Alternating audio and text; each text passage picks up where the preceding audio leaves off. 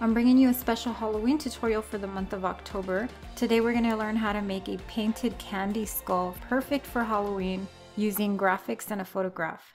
We're going to start out with this and we're going to end up with something that looks like this. Okay, the first thing I want to show you is the actual candy skull that I chose to create this with. I got it from FreePic, that's freepic.com, Free Photo Vector Sugar Skull is what I searched for, and this is pretty much what you get. This is the one that I chose because I like the colors and the flowers and all of that.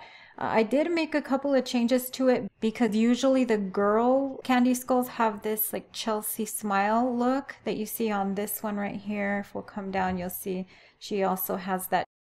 Here's another one. So I wanted to get that same look for the one that we're going to be doing. So what I did was, because this is a vector file, I went ahead and took it into Illustrator, removed this mouth area, and I just drew on my own Chelsea smile, just this line with a bunch of lines through it. Very simple.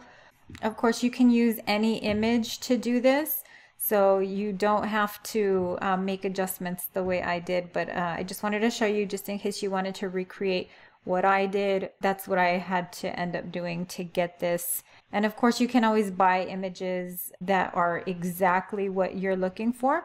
But anyhow, let's go ahead and get started with the tutorial. I just wanted to show you that quickly.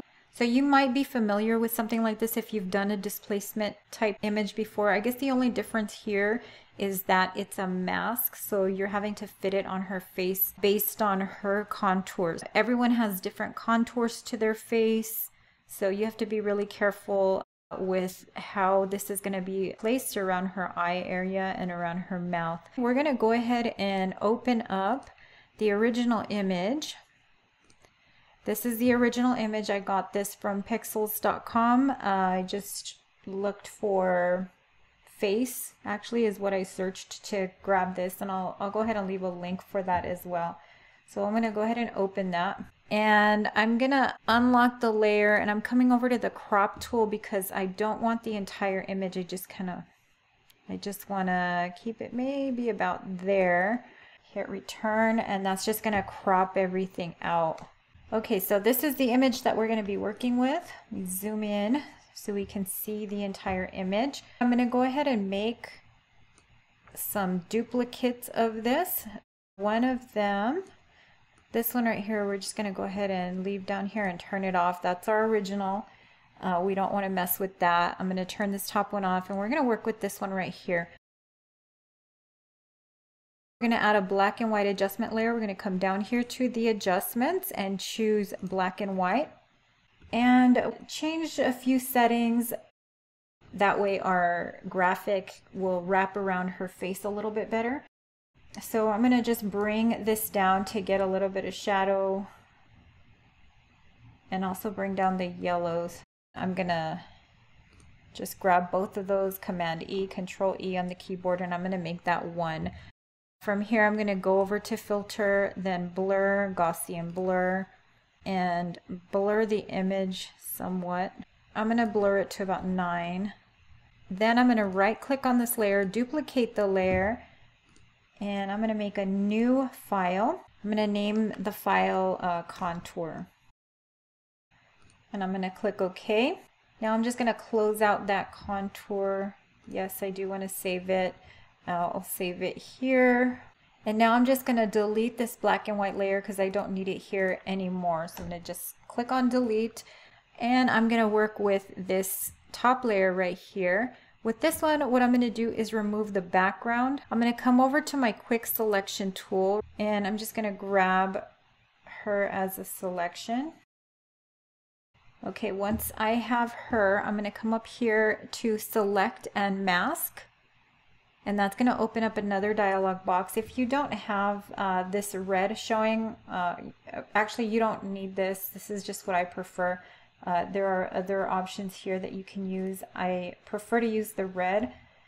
So that's what I'm going to be using. I'm going to click here on Smart Radius. And I'm going to bring this to 1 pixel. I don't want to take too much off. What I'm going to do is just remove this white from her hair and kind of around this area.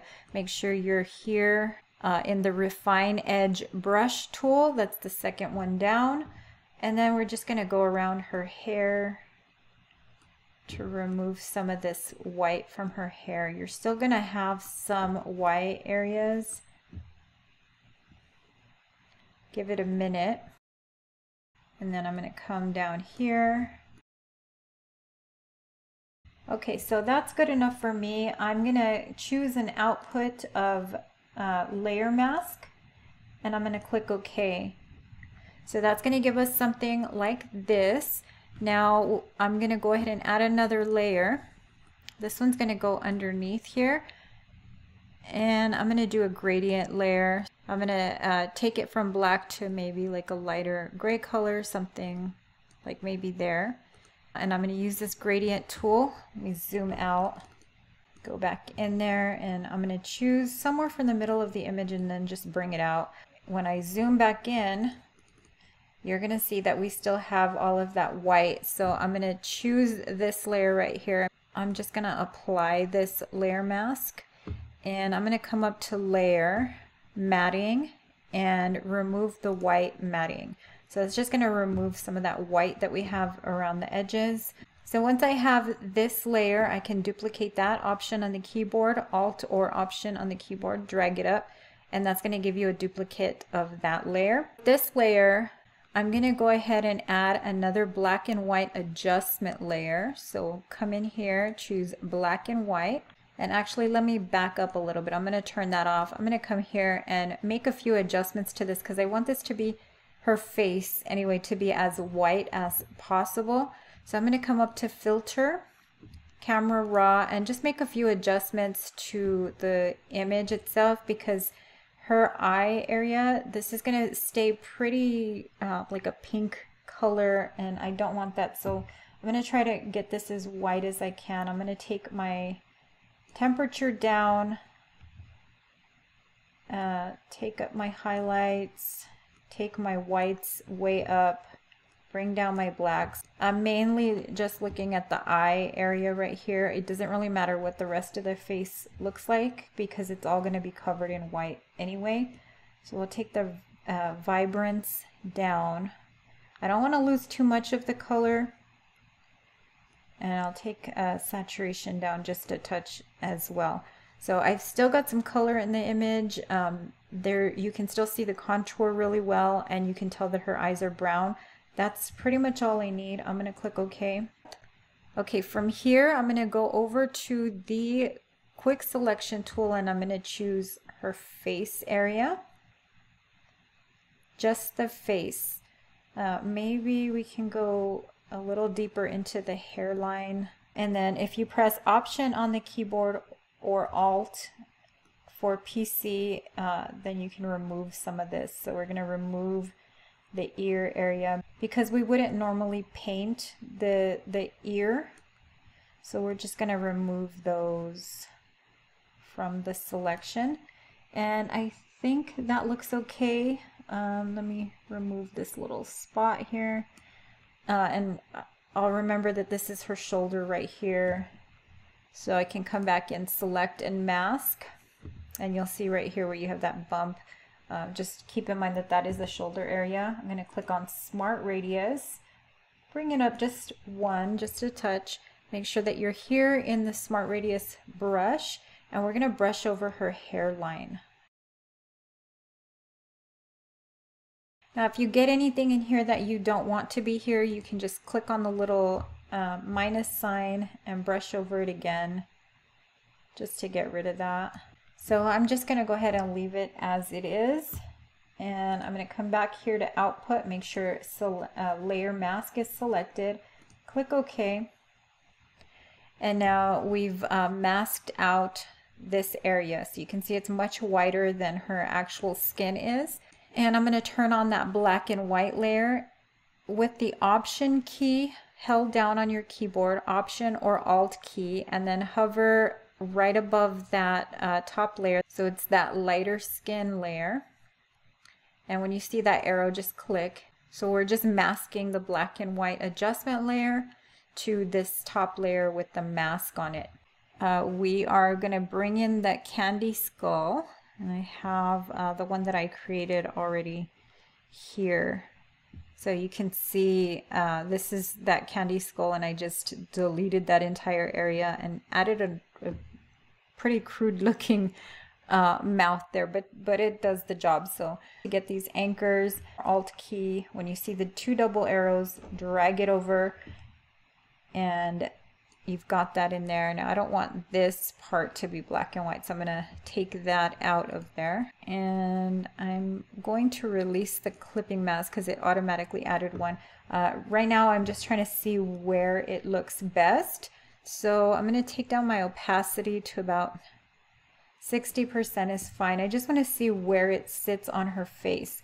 So because this is a mask, it's going to be a little bit different than just face paint, like a mascot, or you know, that type of, like a logo or that type of thing, because we need this graphic to sit on her face perfectly. We don't want her nose on this side of her actual nose, and we don't want this part cutting into her eyes. So we need to just make sure that we have that positioned properly. So I'm going to zoom in. Actually, I'm going to come into Edit, Transform, and I'm going to choose the warp tool, and I'm just going to use this to get around her eye area. So I want this positioned with her eyebrow. The same thing with this side. We'll move this over. Make sure that the nose is positioned directly over her nose, and her mouth, that area looks pretty good. I'm going to bring this down. Okay, so that looks okay. With these areas right here, don't worry too much about how this is overlapping. This stuff right here is actually going to be masked out anyway, so go ahead and hit enter when you're happy with the way it's sitting on her face. With this layer selected, Option on the keyboard or Alt, and then clip that layer as well to this white face layer. Now we need to come in and mask out her eye area. So I'm going to zoom in. I'm going to turn that off for a second, and then I'm going to click on this, hit the letter B on the keyboard. Make sure that I have just a white basic hard brush. Okay, make sure that I'm on the mask itself, and then I can just come in and paint out these areas.